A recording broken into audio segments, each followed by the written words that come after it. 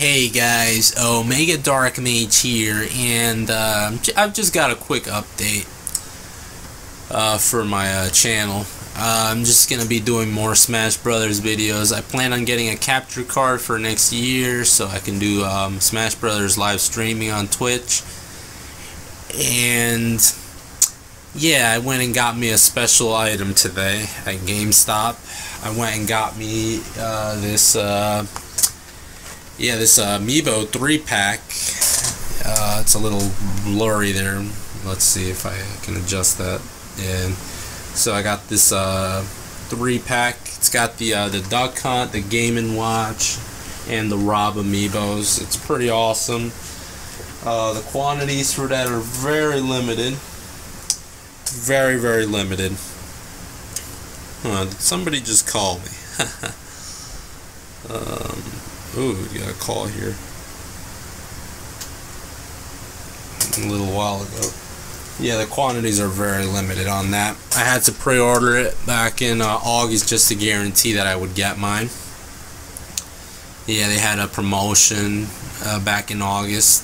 It was a one-day thing, and I went. Luckily, I made it on time and managed to pre-order mine.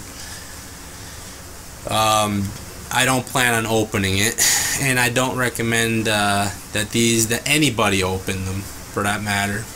If you plan on collecting them, yeah. I mean, if you want to play with them, that's fine, but if you really want to play with them, you might regret it a couple of years, a couple of years in the future. Yeah, I could see these guys being very valuable. More so because it's a 3-pack. That's a very unique packaging for these amiibos, since they usually come in ones. So to get 3 in 1 is just very, very good. I think in other countries, continents, they didn't release them like this. They came in ones. I think we got this 3-pack in the USA only, so this is exclusive to the US.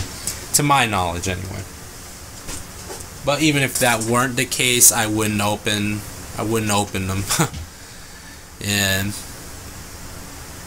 the Game & Watch amiibo looks pretty nice. You can actually swap the figures. There's 3 different figures for him. He has a parachute one. He has a 9.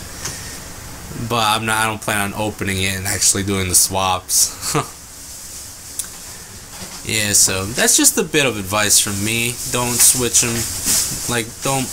Don't open it just to switch out the parts and stuff. Don't do that. Just keep it in its packaging. Sell it off or hold on to it if you want to, for all I care. Personally, I might sell these off because, I might. But that's gonna be down maybe 5 to 10 years in the future, to be honest. For now, they're just gonna be in my closet, and I'm gonna put them in a closet and just keep them there. In other news, I've been playing around with my main a little bit, and Link, I'm not feeling it with Link lately, so I'm thinking about trying Toon Link. And I tried Robin, but he was okay. So I'm gonna give Toon Link a shot and see how I do against some of these high-tier characters with Toon Link. I want to see how I can stack up against the Sheik players, honestly.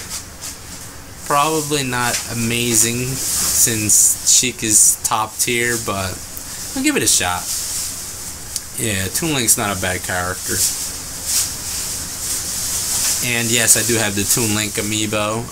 That one I opened up because it's not that rare. And that one I did open. And I trained it.